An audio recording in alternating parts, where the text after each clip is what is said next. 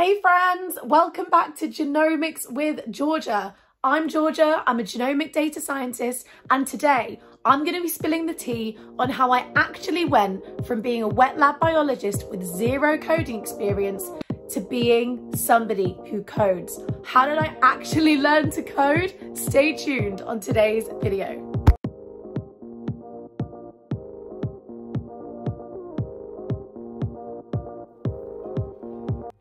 So guys, welcome back to Genomics with Georgia. Remember, if you want to see some more content about genomics, how do you get into here, hit that subscribe button, give me a like if you're enjoying the content, and let's crack on with today's video.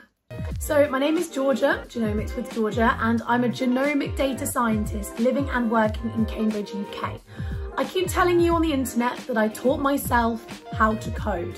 But that sounds easier said than done, and I don't want to underplay how difficult that actually was. So today's video is going to be a brutally honest tale of how I went from zero coding experience, as in like I didn't even know what coding meant. I did not know. I'm going to do some more videos on how I got better at coding, but today's video is about how I got to enough proficiency to be able to do a coding project. Get yourselves ready. I need a drink to get through this brutally honest account of how I learned to code.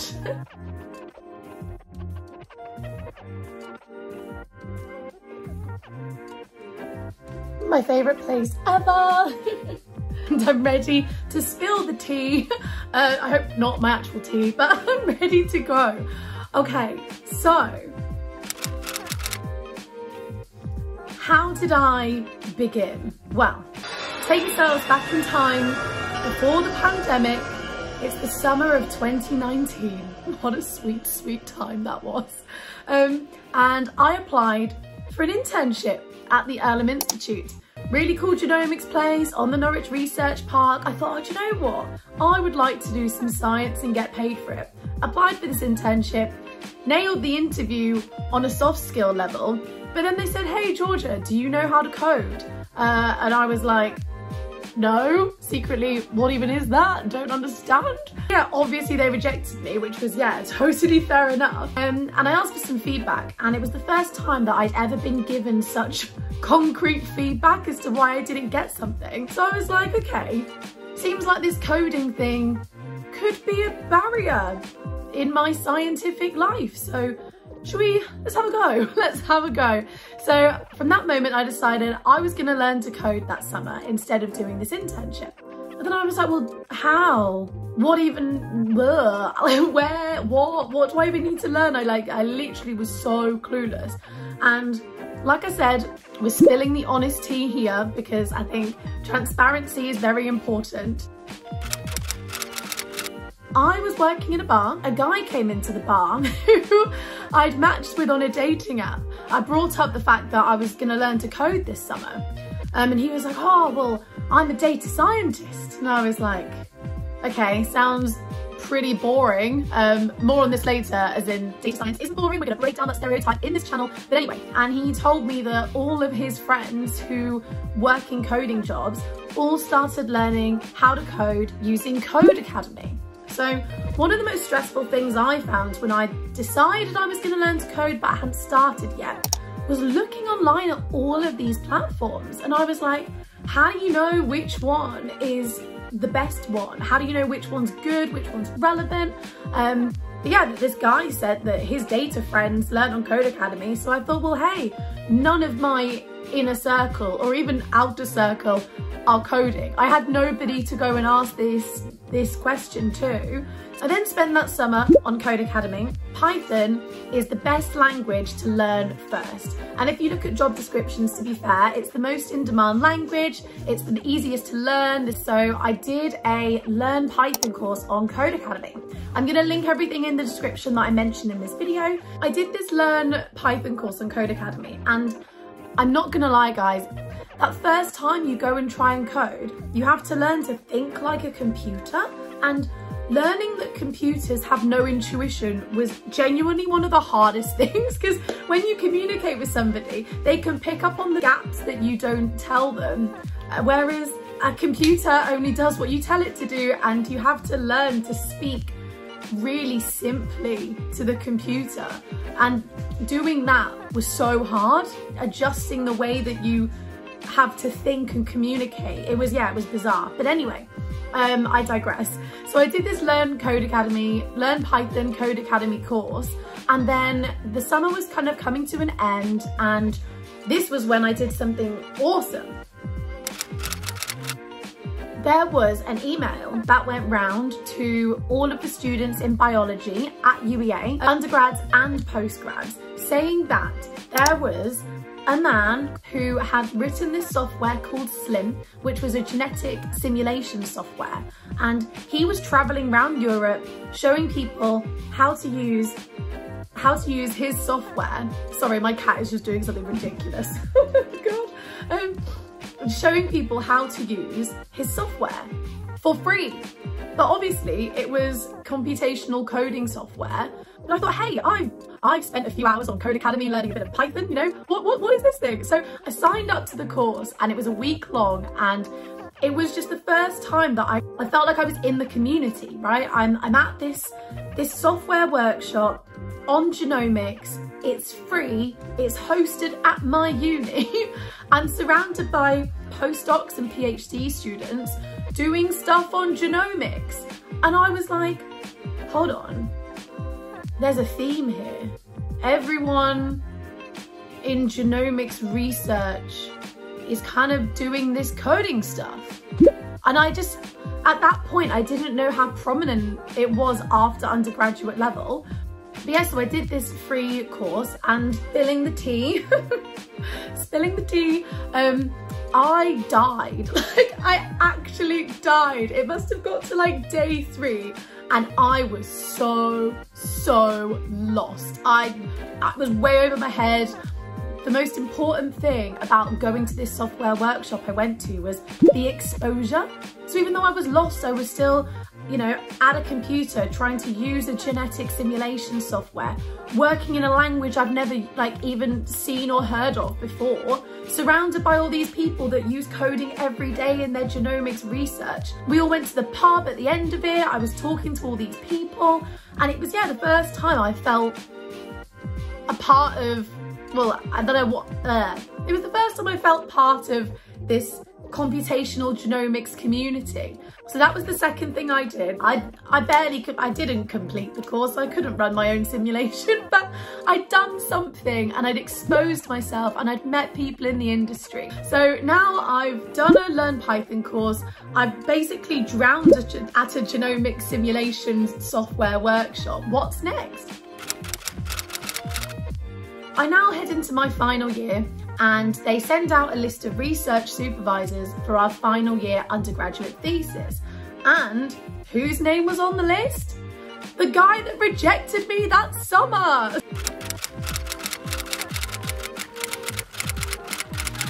So I was like, oh my God, I'm back and I'm better. I've done a bit of Python. I've died at this genetic simulation thing. I could do this now. I rocked up in my heel boots and my fur coat, because obviously it's a bit cold at this time of year.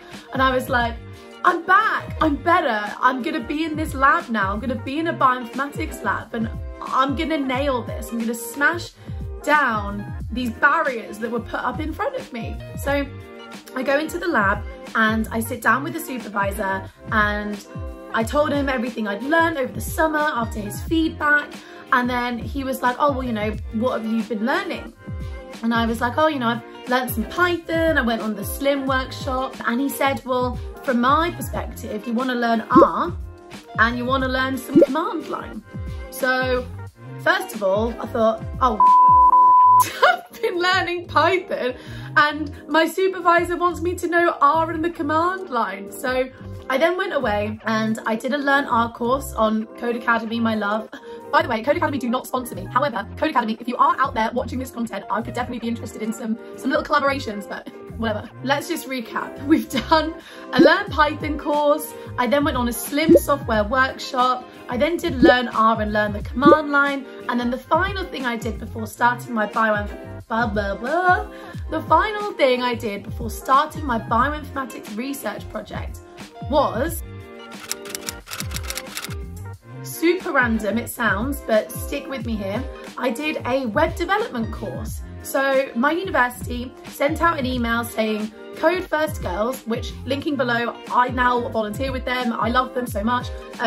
Code First Girls are running a free 8-week-long workshop on how to go from no web development coding skills to building your own website.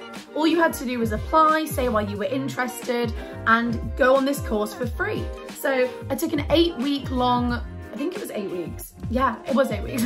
I took an 8-week-long course on learning to build a website. And I didn't need to learn HTML or JavaScript. I didn't even want to build a website, to be honest, but I did want to increase my exposure to technology and coding in general, because like I touched on at the beginning of the video, one of the hardest things about learning to code is understanding the mindset of how to talk to a computer. So even though there's certain languages that will be more prominent in your field and your work, I think when you're first starting out, any exposure is good exposure, and especially if you can find it when it's free, like I did. Code First Girls is this awesome organisation where the Code First Girls team build the content, and then people volunteer, and it doesn't have to be a girl, it's anybody volunteers. Anyone volunteers to then teach these courses to young girls and non-binary people who are wanting to either switch careers or they're at uni and they've never coded before. By the time I rocked up in January 2020 to start this bioinformatics research project, I'd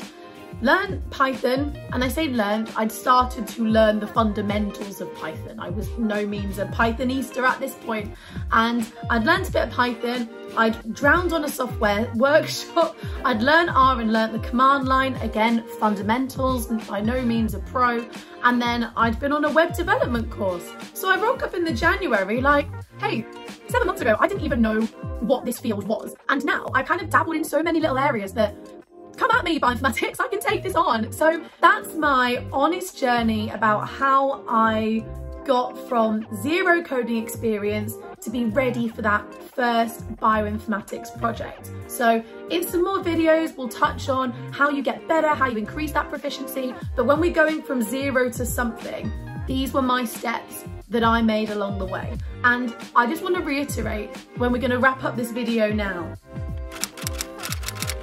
when I did that Learn Python course originally on Codecademy, I must have had to spend hours and hours and hours of my life staring at something that was so simple, and for the life of me, it just made no sense. It was just gobbledygook. I was just so lost. And when I did the Slim software workshop, like I said, day 3, I drowned. I was so lost. I still had no idea what was going on. Everyone else around me was cracking on, and I'm staring at this computer like I want to just cry right now. And then when I did the Learn R, here's some spilling the tea honest truth, I never finished the R course. I just did half of it, but it was enough for me to be able to then understand a bit of the syntax. And then when I did the HTML, JavaScript building a website course with Code First Girls, however, my website looked crap. It was so bad, but it doesn't matter. It doesn't matter how good or bad you are at the start. All that matters is that you're starting. So like I said in my one of my first videos on this channel, the best thing you can do is start as early as possible. That's the take home message from this. Just do something, do anything, and start increasing your exposure into this field. So guys, there you have it. This is Georgia from Genomics with Georgia, spilling the honest tea about how I got from zero to able to do my first bioinformatics project.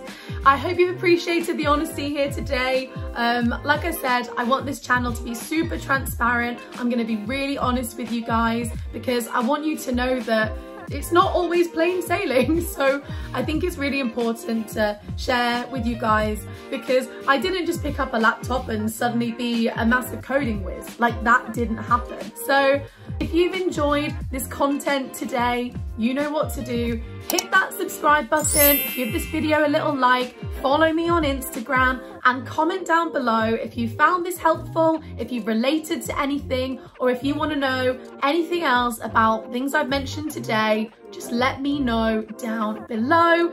Thank you so much, and I can't wait to see you next time on another installment of Genomics with Georgia.